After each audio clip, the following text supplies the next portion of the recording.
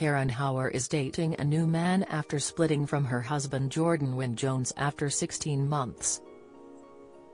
We can reveal the Strictly Professional dancer recently enjoyed a romantic break to the Lake District with ex-rugby player and personal trainer Simon Davidson.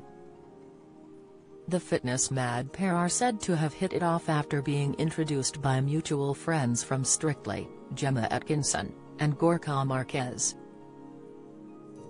Last month Karen and Simon, then just pals, were pictured leaving the Strictly Come Dancing final in the same car, but sources say they are now an item. One source revealed, Karen and Simon have lots in common, so when Gemma and Gorka introduced them, they hit it off immediately.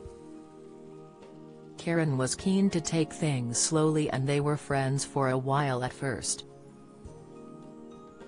But gradually things became romantic, and though they have tried to keep their relationship quiet, they are now a proper couple. Karen's friends and family are thrilled, because 2023 was an incredibly hard year for her and all they want is to see her happy. This newspaper revealed last year that Karen and businessman Jordan had split following less than 2 years of marriage. A source told us, Karen and Jordan have had a tough time in the past few months and decided to split. It's obviously very sad for both of them. There's no ill will whatsoever. The split is amicable, and they wish each other the best. It came after she appeared at the Pride of Britain Awards without wearing her wedding ring. And Karen hinted at the separation being traumatic in a cryptic message on Instagram this new year, posted alongside an image of herself enjoying a country walk. The pro dancer wrote, 2024 moving forward. I thought the trauma had broken me, but really it gave my life direction. The toxicity made me embrace communication and honesty. The manipulation made me realign with my own power. The narcissism showed me that selflessness is needed.